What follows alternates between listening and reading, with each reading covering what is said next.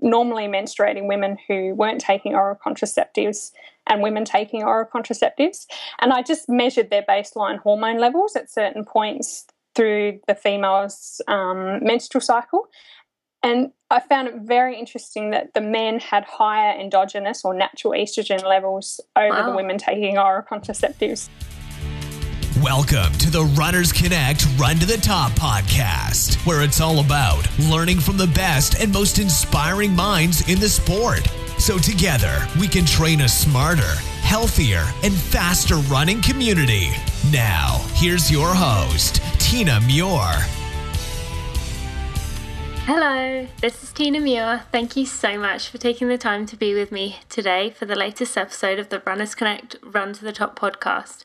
This is the first interview episode of 2016, and hopefully last week you enjoyed the recap episode of what we have coming in this year and kind of what I've been up to a little bit more, as some of you have asked about that.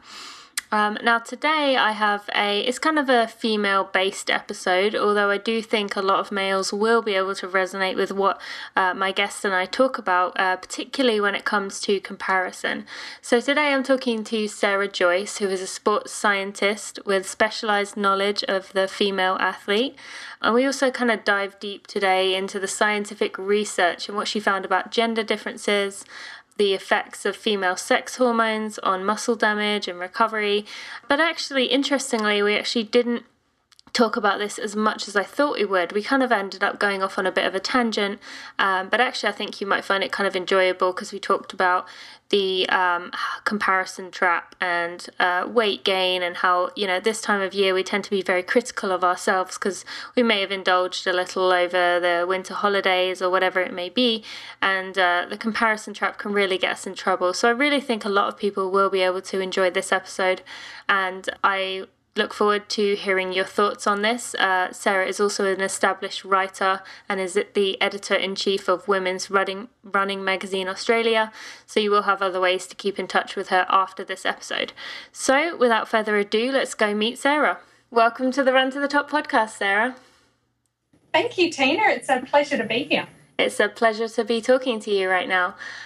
So let's start with you, as I want to kind of dive quite deep into the topics today, but just so anyone listening has a few moments to acclimatize, or, you know, if you're getting anything done right now, get it finished, because you're probably going to want to listen to this.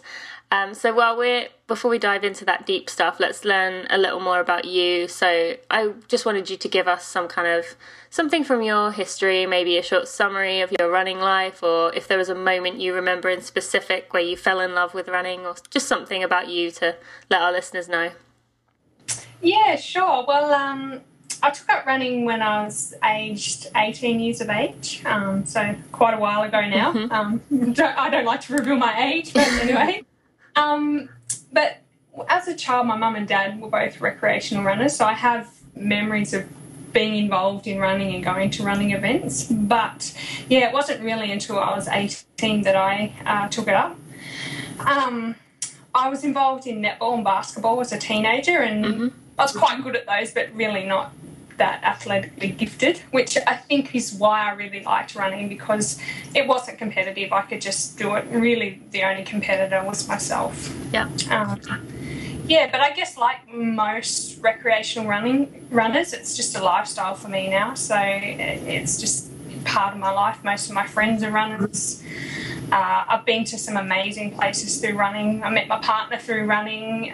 So yeah, it's really just my lifestyle, and now I'm lucky enough to work in running as well, so I find that quite lucky as well. Yeah, that's great, and thank you for sharing that. And it's interesting that you mentioned that was the only, like you said, the only sport you felt like you could do. But I think although you said that you're the only competitor, and I think a lot of people agree with that it's nice that you're not fighting for a spot, or you're not competing, you know, against trying to outbeat others at any cost. It's you for the most part anyway, if we can get it right, although sometimes that's tough. And when did your passion for like working with female athletes come through? Like, was there a moment you remember? Probably at university. I mean, if you talk to my family, they probably also have been a feminist for most of my life. But for as long as I can remember, I have admired female athletes. But when I was at university, I guess my understanding of the differences between males and females developed. And one thing I noticed, I look back now at my university textbooks, is in each physiology textbook, there was 2 to 3 pages dedicated to the female athlete, and that was within a special issues chapter, and all the rest was just general. And, you know, really, in my opinion, half the book should be dedicated to males and half should be dedicated to females. So, you know, seeing just 2 to 3 pages about women, I sort of thought, oh, that's not right. And then my understanding developed about the differences between men and women, and I guess that's where my passion came from. Yeah, and then so you just mentioned that about you know, a few pages and how you think it should be half and half. So it's, in your research, it's been that different that, you know, you would split it up for the most part? Like, you found that many differences between males and females? Yeah, Really? Definitely. There's lots of difference. And my research was based on endocrinology, so looking at the effects of female sex hormones. And we know that there's big differences, and they do affect the way that women respond to exercise and training. Wow, yeah, okay. Well, let's dive into those a little bit more. And so I've noticed, I don't know if it's just because it's that awareness thing, but I've noticed there seems to be kind of more focus coming in recent years. Do you feel like people are starting to pay more attention to it, or do you feel that this is very much still brushed under the carpet? Yeah, certainly. I do think people are paying more attention to it, and also in areas outside of exercise physiology, which is my area. I mean, even in the areas of medicine and pharmacology now, they're realising that generally we've just treated males and females the same, and in terms of their responses to drugs or treatments, women are quite different. They require different doses and respond differently to the drugs. So even outside of the realm of exercise physiology, I think people are taking notice. But within the sports science field, definitely. And I guess outside of science, if you're looking anecdotally at coaches, they definitely work with female athletes differently and treat them differently to how they do males in terms of training response. Absolutely. And my husband is a coach for men and women, but I definitely see the difference between, well, you know, I guess myself as well, how he coaches the women and the men. It is definitely mentally we require different treatment as well. And do you have a theory on why up to this point it's been mostly ignored, the women's issues or women's differences? I guess I have a personal theory. I don't know how correct it is. We'd love to hear it. From all the sports science literature I've read, and I've read quite a bit through my scientific career, is I think women have been ignored generally because it's just too hard. And I know from my own experience and my own studies, it is very hard to control, particularly the menstrual cycle and hormonal fluctuations. And, you know, I had to make a big effort in my data collection phase to control for that. So most of the studies that you do read, it's just, it's too hard to control for it. So they either exclude women altogether, or they take women who are taking oral contraceptives, because then they're on a balanced sort of hormonal level. Oh, okay. So I think generally, we're just too difficult, so we're excluded. Well, we're kind of known for doing that, aren't we? Being the ones that cause all the trouble. Happy wife, happy life kind of thing. And when it comes to your findings, you said you've done a lot of research, and I'm really excited to hear about what you found. Can you share some of the most significant findings that you've had with females and female running? Yeah, sure. So I guess the most novel finding that I find quite interesting, and as a PhD candidate and looking at my data, I found this really exciting. And like I said, it is quite novel, but in my study I took 3 groups. So I had men and I had normally menstruating women who weren't taking oral contraceptives and women taking oral contraceptives.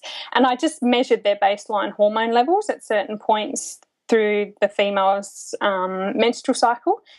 And I found it very interesting that the men had higher endogenous or natural estrogen levels over the women taking oral contraceptives. And I think the men were quite surprised that, you know, I've got more estrogen than probably half the women on the campus. Yeah, so that was one of probably the novel finding that I found interesting. And what, like, did you have any theories as to why that was? That's incredible. Yeah, I mean, that's pretty straightforward. So women taking oral contraceptives take a synthetic estrogen, and that suppresses their natural estrogen, which is how the oral contraceptives work. So essentially they can't get pregnant. So that's what it's designed to do. Mm-hmm. But I never thought that their levels would be lower than what a male's would be. I bet that shuts some of the males up in the study. Yeah. Sorry to any males listening who are kind of understanding of this. But and what else did you find that was kind of interesting that people might like to learn about?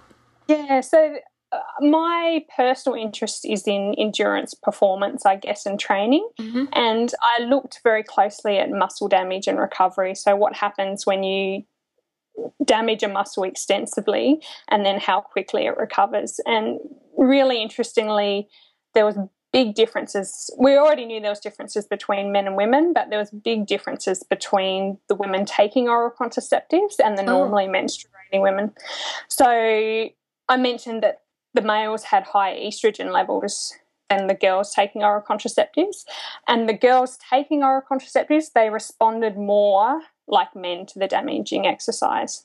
Okay, and was that a good thing, or was that... Well, that's sort of where my study ended. So, I mean, there's so much more you could do. You asked if people are more interested in this now, and I'd love to see more people doing training studies and looking at the effects of this muscle damage and recovery. Okay, and then so do you plan on going into that a bit more in the future?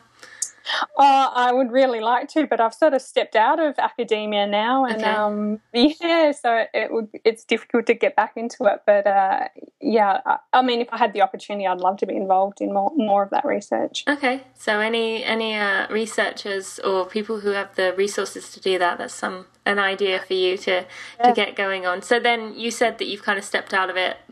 This is probably a good time to kind of share what you are doing now when it comes to this, because I'm sure, even though you're not researching it, it's very much in the forefront of your mind. So I when I finished my PhD, I started editing Women's Running Australia. So it's Australia's only women's running magazine. So I'm still using my knowledge on the female athlete, but talking more, I guess, to recreational runners through the magazine. Mm-hmm. And what have you kind of found? Is there anything you've kind of noticed with women runners? I mean, I'm thinking kind of emotional factors. As a scientist, I'm sure you loved the facts and the research, but what have you found about emotions? I'm sure that comes into it a lot more with, like you said, working with women more on a one-to-one than a study. Yeah, well, actually going back to my research study, one profound thing I noticed was between males and females was the protocol that my subjects had to go through was pretty intense, and their commitment to the research was pretty high. So the damage protocol, I mean, I wouldn't like to do it myself. It was pretty extreme damage. So imagine how you feel after a marathon doubled. It was really bad. Plus they had to undergo a lot of repeat blood samples, and the women just took it like a grain of salt. They just but the men, sorry to the males that are listening, but they were a little bit more sensitive and had issues with. I had to listen to a lot of complaining from the men, where the women just they were hardcore essentially. That's funny, because we get the reputation for being the complaining ones. And actually, that's funny you mentioned that. Yesterday, my chiropractor was talking about how usually the women handle the pain when he does active release, handle the pain a bit better. And he said he thought a lot of it was because the men come in thinking, oh, this is not going to be bad, and then it's like worse than they think, and the women come in thinking, oh, this is going to hurt so much, and then it's a little bit easier. So I wonder if it's the same. And just out of curiosity, you said you, like, at the end of a marathon doubled. How did you do that? So the damage protocol we used was we did eccentric contractions, so lengthening contractions of the quadricep muscle, which is known to cause the greatest damage. And I'm thinking back now, but they did 240 slow eccentric contractions on each quad, and that was broken down into sets of 10. But overall, the protocol took about 3 hours. So, the length of a marathon, but it was the slow damage. It was designed to cause extreme damage, and it certainly did. When you saw these people 24 and 48 hours after. Limping around. Yeah, exactly. And plus then I was taking all this blood from them, and so I have to thank my subjects. They were real troopers. Yeah, no, that's great, and I wonder if they would sign up with it for another study with you in the future, or if they'd be like, no, please, I don't want to do this. It's not worth it. Well, I guarantee that the men definitely wouldn't. The girls would probably put their hands up again. Well, hopefully in the future you can get that going, and we'll see if any of the same people apply. Yeah. And then what else have you kind of been enjoying with Women's Running Australia? I really enjoy being involved in recreational female running, and I think it's a real boom in Australia at the moment that we're seeing more and more women are taking up running. And back to the beginning of our conversation where I said it's not competitive, I think that's what women are finding that they really like about it, and it's easy to do. But now if you look at, a lot of the proportion of running races, females used to sort of make up 10 or 12% of competitors, where they're 50% of them now in most events. So, so it's great, just more and more women taking part. Yeah, no, I've definitely noticed a bit of a switch, and it's great to see. And actually, I just took my honeymoon to Australia, and we were surprised with, well, not just women, but the amount of people out there running and active. And it seems in Australia, you've got it, obviously you've got the nice weather, and, that helps a lot, and the beaches, but it just seems like people are a lot more active. There's a lot of cycling. People cycle everywhere, and I kind of hope some of the other cultures of the world kind of follow along with that. Yes, definitely. In the future. And I guess what goes with that is people are trying to be active and healthy, and then their want for knowledge and information about training and being healthy and how do they get better goes along with that. So that's where Women's Running Australia can assist. And where do you see Women's Running Australia kind of headed? What direction do you see them going in for the future, or are you going in? That's a good question. I mean, just keep progressing. Yeah, definitely. I mean, I've got immediate plans and long-term plans. But just getting bigger and bigger, I hope, and more people are reading and picking up the magazine, and more women taking up running. Like I said, it's growing, but I'd like to see that trend continuing. And I heard in another interview that you do not use models for your cover images. You only use like real runners. So I just wanted you to kind of explain that a little more for listeners, because, we're starting to see that a little bit over here. I think Women's Running America was the first one to do that, but it'd be nice if more of them did. So if you had a few things you wanted to share about the magazine that they're doing that's good, that people could check out online. Yeah, sure. So it's funny that you mentioned that, because just today I received our latest issue. Every year we run a front cover competition where our readers actually submit photos to go on the cover. Oh, cool. And we started that a few years ago, and that was really nice because it's just one of our readers, their photo is on the cover. So I think women really relate to that. But we have previously used models, but I've been publishing the magazine for 2 years now, and since then we've just gone away from that. And most of the sort of everyday women that we do put on the cover, they have a really interesting story behind why they started running or what they've achieved. So it's nice to feature them and get a little bit of exposure for what they do, because there's some amazing women out there. I mean, when you read what they do and what they achieve, it just, it really blows me away. Absolutely. And that's something I want to focus on more this year in the podcast, is kind of reading behind some of the runners out there, because you're absolutely right. I mean, every runner has their own story of how it began, and it is fascinating to hear about them. So it's great that you're, taking the time to feature people like that. And I'm guessing all those people that applied, you got to read their stories, and you probably, did you have like a finalist kind of thing that you were checking out some of them, or was it all made within your, like you kind of all decided under the table and then kind of revealed the winner? Yeah, so okay. only my editorial team up until today has known who the winner is, and I'm not sure if she even knows yet, so that's quite exciting. But subscribers will start receiving their copies today and tomorrow. Oh, cool. And that's that'll great. be discovered, yeah. But so that's, our front cover competition, but other covers we've taken, just an everyday woman from an event. So she's running an event, and we've taken her actual event photo and used that. Great. As opposed to doing sort of a stage shoot as such. Okay. And then, so what if we think about beginner runners or people who, like you mentioned, have just taken it up and stuff, what advice do you have based on your experience, based on women's running and your research on women starting who may have become a little disheartened with running or felt like just having a bit of a struggle right now? Take it slow is the main thing, and definitely enjoy the little milestones and achievements, because the more you run and the better you get, those achievements or your improvements become less and less. So enjoy those while you have them early on. But the other thing I think is not comparing yourself to other people. So it sort of is your own journey. You can't really look at other people's race times or what training they're doing. Just like I said before, compete against yourself, or even looking at other people's body composition. Just think about yourself when it's your own journey.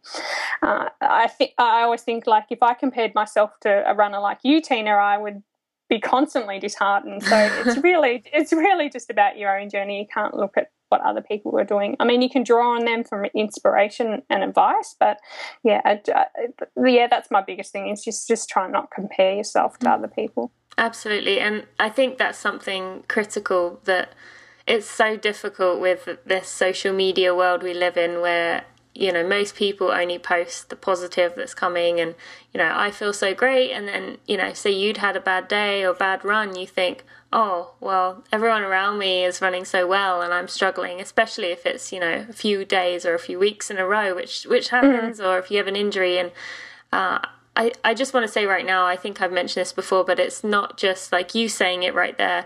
It's not just brand new runners. I know I really struggle with it sometimes. Actually quite a lot of the time. And if you are listening and you do kind of struggle with that, well, do your best to take that away from you. Like I force myself not to look at some social media accounts that make me feel bad about myself. So do the same thing. Like you said, draw inspiration from people, but the comparison thing, if there's someone that you notice when you go on their site makes you feel bad about yourself, just try hard, and I know it's easy to say, try hard not to look at that and look for the sources of inspiration. So I'm glad you mentioned that. And actually on that point, the other thing I notice a lot of is a lot of people are giving other people advice, which is great, but what they're doing mightn't be right for you, and what they're doing, they mightn't even explain why they're doing that. They mightn't even know why they're doing that. So having an understanding of the sort of training that you're doing can help yourself. So be cautious at even looking at what other people are doing, I think, for sure. Absolutely. And based on what you have kind of said, women's running, strives to be one of those places where you can get that actual information, and, you've researched it with people like you behind it. You've actually got the research, and I know that's something we pride ourselves on at Runners Connect, is not having the fluff. So I will put links to the show in the show notes, just for anyone new listening, for our website, our blog posts, and for women's running. And I'll mention that right now, which is runnersconnect.net/RC89. Okay, so I just want to kind of dive in a little bit deeper, just with some of your experience of what you have found when it comes to women. Just some advice for women, or if someone's struggling with, they've started with a male and the male is kind of taking off ahead of them, and it can be frustrating. So just some findings or pieces of advice you would give for women based on what you have found. I think it just goes back to taking it slow and not comparing yourself, particularly to boys. But you'll often find if a male can beat you over 10K, do the training and challenge him to a longer event, because that's where women tend to excel. Slow and steady wins the race, which is definitely true when it comes to female endurance athletes. But again, I I wouldn't even bother comparing myself to anyone else, but let alone a male. Mm-hmm. Okay, good. Okay. And then what about recovery based on your experience? I know you said you didn't have the science behind it, but I'm guessing after that study, it kind of piqued your interest that you wanted to look into it a little bit more of what others had found. Recovery is a big issue, and I think a lot of new runners, they get the running bug and they don't want to stop running, and that often leads to a lot of overuse injuries. But I mean, generally from my studies, you can say, well, women can train a lot harder and back up. So repeated days, they don't need as much recovery as men in general.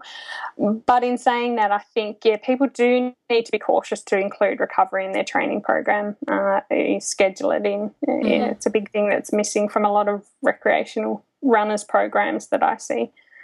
Yeah, and we've actually found the same thing, and we've done multiple articles, and there'll be some links in the show notes to them again, about easy running and how most runners do not give themselves enough easy days. Everything ends up being, moderate, which is crucial to recovery and helps in so many ways, even though it's kind of hard for us to wrap our minds around how running slow helps us. But so that's good that you found that, and interesting that the women kind of in general recovered a bit quicker than the men.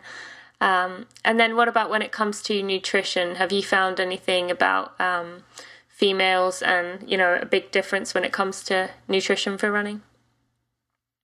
Yeah, I'm not a dietitian, so I ultimately like to leave that to the experts. But women do have, I guess, specific nutrition needs compared to men, but generally I don't deal with elite runners, and obviously when you look at them, having a low body weight is crucial. But in terms of recreational runners, I just think balance is the key. So avoid these restriction diets where food groups are omitted or calories are restricted. Basically, I think if a diet's hard to maintain, or you have to force yourself to do it, you probably shouldn't be doing it. Personally, I'm quite lucky because I enjoy healthy food, so eating healthy is quite easy for me. But at the same time, I'm a massive chocoholic. But I allow myself to have that, and I guess that's another reason why I run. But yeah, it really comes back to balance. I think for most people, and if you do get that balance, each individual might have some specific dietary needs that are personalised, but generally, if you get that balance right, you shouldn't have too much need to go over and beyond that. Mm-hmm. And actually, that links very well with one of our last episode of 2015, which we interviewed Katie Foster from the website Runs for Cookies, and she lost over 125 pounds and through running and changing her diet. And the biggest thing she said was only make changes that you can keep for life. And she said that was what did it for her, going on a yo-yo diet or saying, I want to lose this quickly, but she made changes that she knew she could keep. And I think that is exactly what you just said right there, that like that doesn't have to be, like you said, you're a chocoholic, and I definitely have my sweet teeth, and so does Katie, but other people it may be, something savoury or salty or whatever, but you don't have to completely eliminate that. It's just making changes that you can keep, and like you mentioned, not a fad diet or not a restriction, because you can't keep it up. So that's good that you mentioned that, and I'll put a link to her interview in the show notes. And then what about when it comes to body fat? Is there a certain percentage that you've found you wouldn't recommend women get below, or do you have any thoughts on that compared to men? Yeah. Look, like I said before, for elite runners or someone trying to qualify for a national team or something like that, there's no denying that a low body weight's going to be beneficial to their performance. But they need to do that without compromising their health, obviously. And they're people who need specific dietary advice, from a professional. But when it comes to recreational runners, which is mostly what I deal with, I think they really shouldn't worry too much about body fat percentage, because, they're not trying to qualify for anything or win a race, most of them. And I think as long as they're within a healthy weight range, because we do know that being overweight and obese isn't good for our health. So as long as you're in a healthy weight range and they're happy, it's all that really matters. Mm-hmm. And have you found BMI is enough? I know it's not the most accurate indicator, but it's very easy. Have you found that when you say a healthy weight, staying within that range is good enough? Yeah, that and hip to weight ratio. Okay. I think using those combined, and if you're concerned that you might be outside of what's considered a healthy weight, it doesn't hurt to see a professional and get some advice to really look at that. But I think most female runners, it's not something they really should be focusing on or worried about. Okay, and then the hip to weight ratio, I'll get you to send me some kind of link to how people can calculate that, as I'm guessing there's some kind of online calculator that people can use. Yeah, it's a simple measurement of comparing your hip to waist ratio. So essentially it's saying that the more weight you carry around your middle, it's not good for your health. So the bigger your ratio, the better. And have you found that's more applicable with women than men, or is it about the same? It's about the same, but yeah, it's a good measure for women and men too. So yeah, but I can certainly send you some information on that. Great. All right, I'll put that in the show notes. And then what about a different kind of fat? Have you found in any way that women should eat more fat than men? I mean, that's something I've kind of heard in recent years. And I know, again, you're not a nutritionist, so you're going to be wary about saying this, but have you found anything in your research? Yeah, no, it's certainly true that I'm wary about what I say. But I do have a very good understanding of the metabolic differences between men and women and what fuels they utilise when they are exercising. And one of the effects of high levels of each estrogen in women is we do utilise fat a lot better and conserve our glycogen stores, which is advantageous for endurance events. It's a good thing. But for that reason, sort of our need for carbohydrates and sugars is probably lower than what men's are. Okay, that's good to know. Yeah, but that's from a performance perspective, not so much looking at health, which is probably what you're alluding to in that question, I think. I don't know. I mean, I guess it could be either or. I was just kind of, I know a lot of our listeners are recreational runners, but recreational runners who want to kind of perform and get the most out of them. A lot of people are, striving for a Boston qualifier or striving to break 4 hours or whatever it may be, and they want to do anything that can give them the edge. I think gone are the days where, if you look back 10 years ago, women were sort of avoiding fat at all costs and looking for low fat, whereas now it's certainly not recommended that they do. And, a lot of women are seeking sort of some more foods with good fats in them and are not so scared of them either. They're realising the benefits of it. Yeah. Okay, great. All right. And then I just wanted to mention, as you said this, when it comes to healthy eating, you said you enjoy healthy foods. Have you kind of noticed that, did you always like healthy food? Or I personally think that once you start eating it, you kind of start craving it. Once you get your diet to a point, you begin to want it more. So have you kind of found that, or was that just always loved it? Yeah, well, my dad was a naturopath when I was a child, so we were brought up on fairly a strict diet. But I guess that's really ingrained in me that's just sort of the healthy foods are what I choose. But one thing I do notice with myself is when I'm training for an event or, my training load's quite high, I do crave and I generally eat better. And in my periods of sort of recovery after a race or I have a break, just without even noticing or even trying, my diet tends to not be as good. So it seems to go hand in hand with the training, I think. It's just what you're reaching for when you're doing that heavy load. Mm-hmm. And have you found the other extreme that, you've, like you said, it's important when you are training hard to get it right, but what about your thoughts? I mean, I personally am a big believer in, after a big race or an important race, you take that time away and you enjoy whatever the heck you want for a few weeks. Have you found that as well? Oh, yes, definitely. So I actually did my first Ironman late last year and just coming off a break from that now, which was nice because my break was over Christmas and New Year's. So that was perfect timing.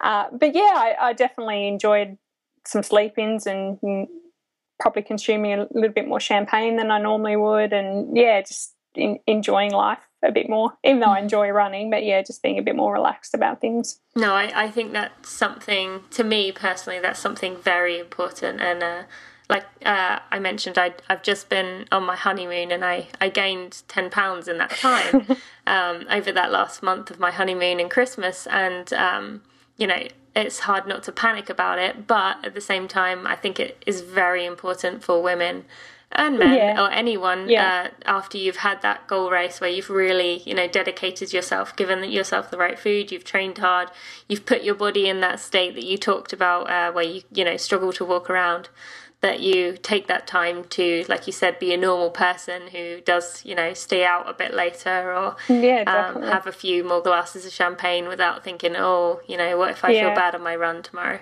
Yeah. So, and the other thing, I'm the same, just coming off a recovery period, is you do feel bad about it, but I actually also enjoy the process of getting fit again. So, it's going to take 2 months, and it's a slow process, but, watching your body change again and your fitness build back up and getting back to the times that you're running is an exciting process. And, if you do the work, that'll happen. So, it's all part of it. Definitely. I am so glad you mentioned that, because that, I think, is huge and something that we often forget about. We look at ourselves at that point and say, oh, look what I've lost. Or, I look at my arms and say, oh, where is all my definition gone?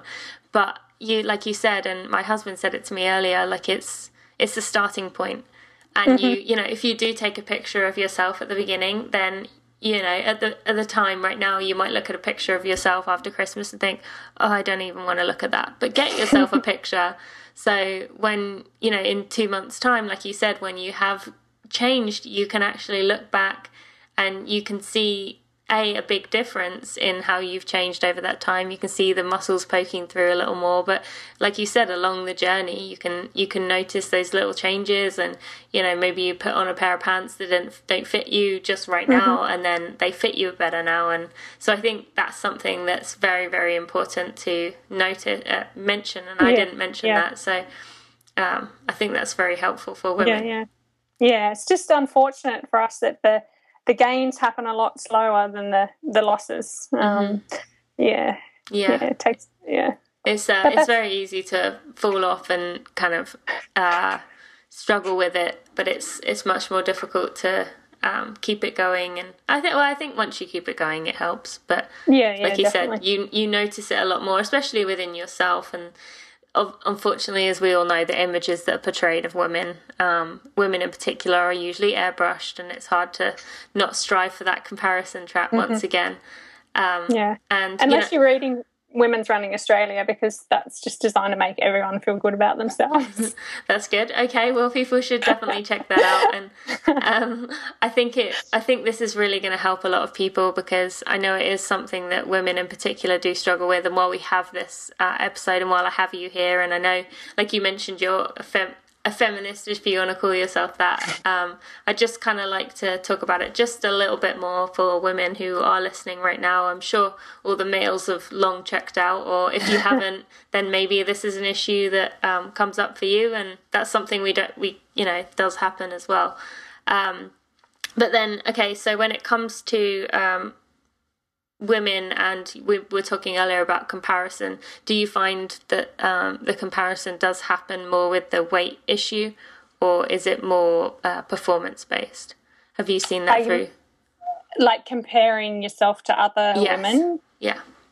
I think a lot of women probably don't like to admit it, but we do look at how other people look. It's just how we are. And I think back to why I started running, and one of the reasons is weight control, because you like to keep slim. It is hard not to do that, but we're also different.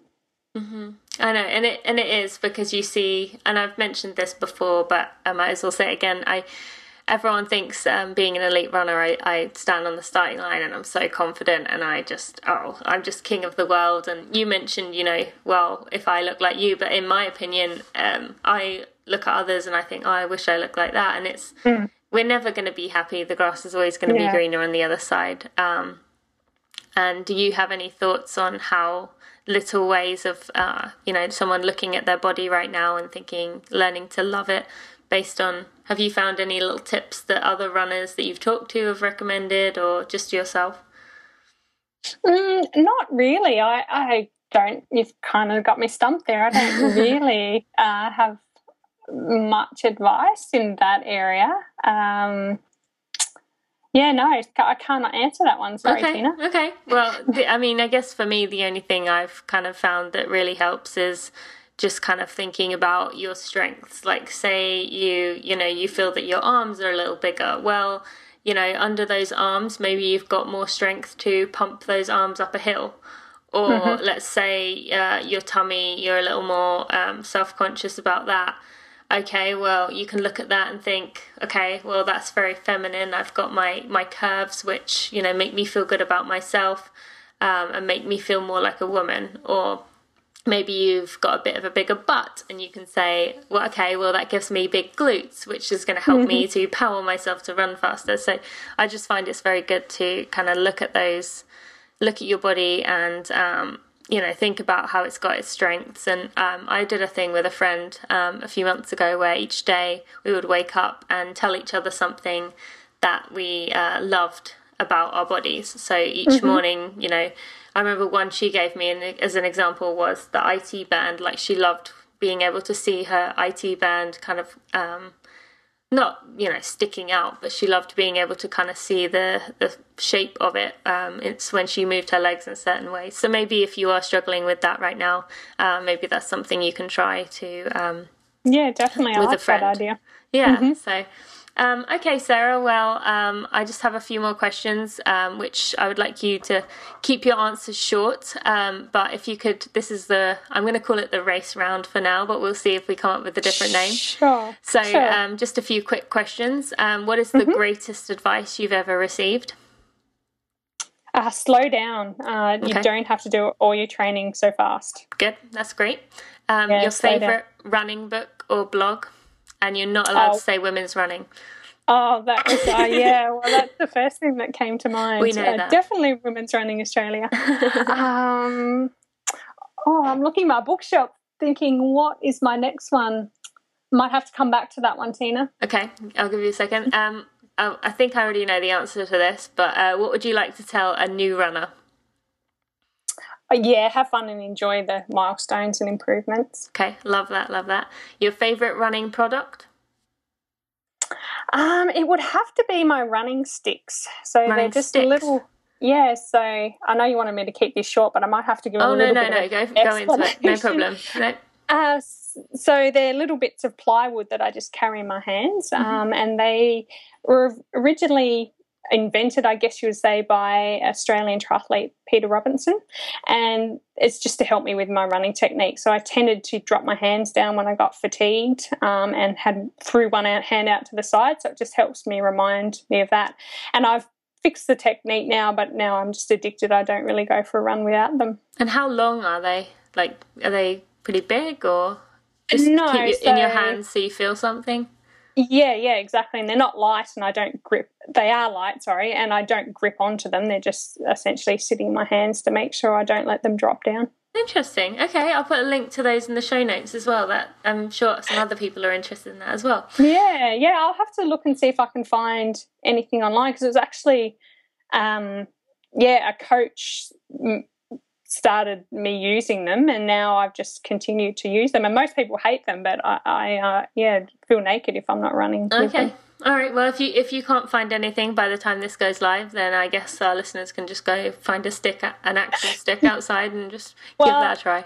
I actually did that. I was at a fun run a couple of weeks ago and I forgot them, so I just went in and found a couple of twigs and used those. There you go. Okay, then that's easy to do. And then who is your favourite expert to look to for advice? I probably would have to say my partner, who's a triathlon coach, and we have a lot of, I guess you'd say, healthy discussions. But yeah, I get a lot of advice from him. That's for sure. Okay, that's great. I'm sure he's going to love to hear that. And then, have you come back to your running book or blog?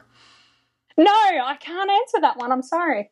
Okay, we'll say that you're really just that passionate about women's running that there's just nothing else in your head.